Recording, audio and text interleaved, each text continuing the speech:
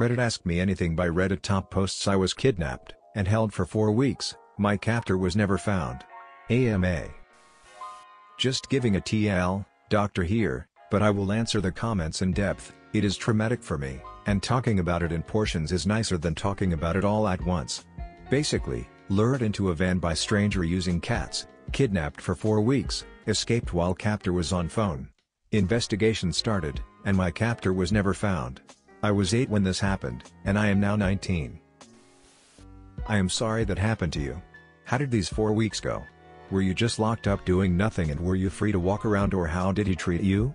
Were you fed, allowed to use the bathroom, things like that? I was locked up with nothing, and was fed mostly spare food. I wasn't allowed to use the bathroom at all, so that wasn't nice. Other than food and water, I really didn't get anything else.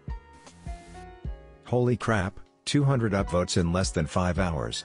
I'm so happy. Feel free to leave your answers below. I have prepared an FAQ. How did I escape? He was on the phone, and I'm assuming he was talking to someone about them coming over. About 10 minutes later, I'm being dragged to another room, and before he can react, I run as fast as I could out the door.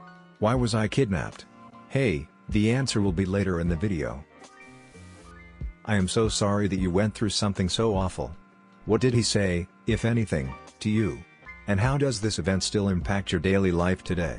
He never ended up saying anything to me, besides when I first saw him, which was basically asking me if I could help him. I heard him on the phone once, and I think he screamed something when I started running. I have to go to therapy once a month, and I think I may have some form of PTSD. You more than likely to have PTSD, which would be normal after something like that.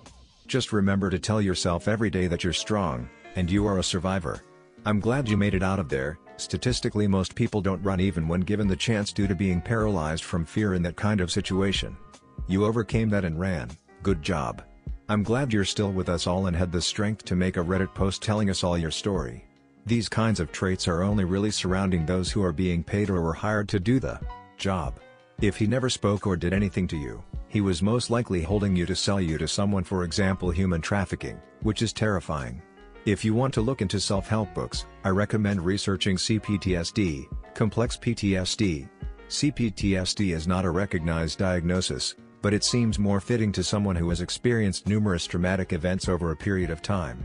Congrats on getting away. That took a tremendous amount of bravery. I am so sorry they didn't find your kidnapper/attacker. Have you considered trying to contact Elizabeth Smart or JC Dugard? I think they have both written books you may relate to. You are not alone in your experience, I know you know that, and connecting with others who share your experience may be helpful. If you were ever to meet your kidnapper, what would you say to him? Only if you don't mind. And do you ever think that in the world, your kidnapper is locked up behind bars for the same crimes he did to you but to someone else? And I'm very sorry for what happens to you in the past, and I hope you were able to get over it. If I met him in person, I would literally shoot him in the face if I had a gun somehow. I do think about that sometimes. I really hope he has been locked up. From when I was there, it was pretty obvious someone else had been there at some point. What makes you think someone else was there? It had looked worn down, there were stains and scratches. How was the reunion with family? How were they affected by all of this? It was really nice seeing them all again. We went to an all-you-can-eat buffet a few days after. It was really good eating actual food. My family was pretty terrified when I was gone, as no one ever saw me get kidnapped, and there were no security camera. This isn't a question, but I am very grateful that you were alive and had the courage to flee from that. I hope beyond home that man is no longer living, and if so, in prison for life. Thank you. Instead of being dead, I hope he rots in jail for the rest of his life. Every day wake up and remember why he's there. What he did. Knowing he changed a life forever, and probably many more. And is forced to think, was it worth it all day every day until he is on his final hour.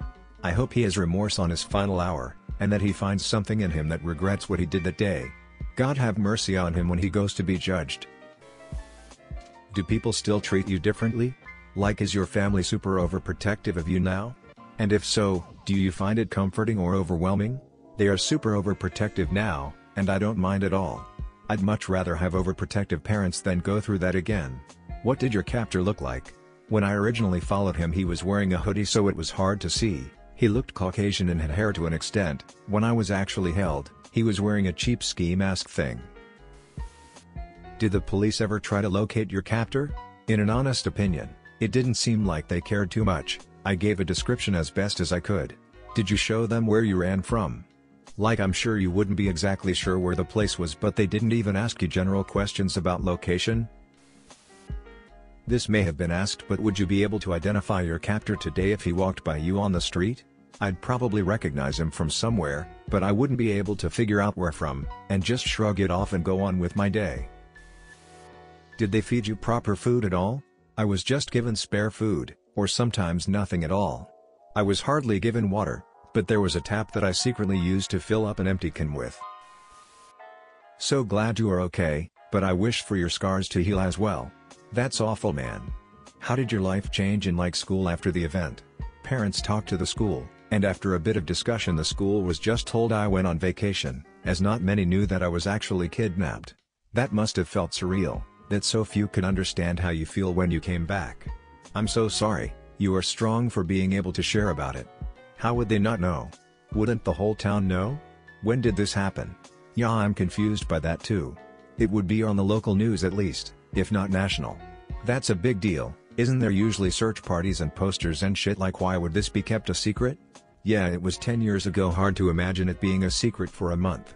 Doesn't add up. Now if Op is saying the kids didn't know or understand cause they were 8, that almost makes sense, but even so I don't get it.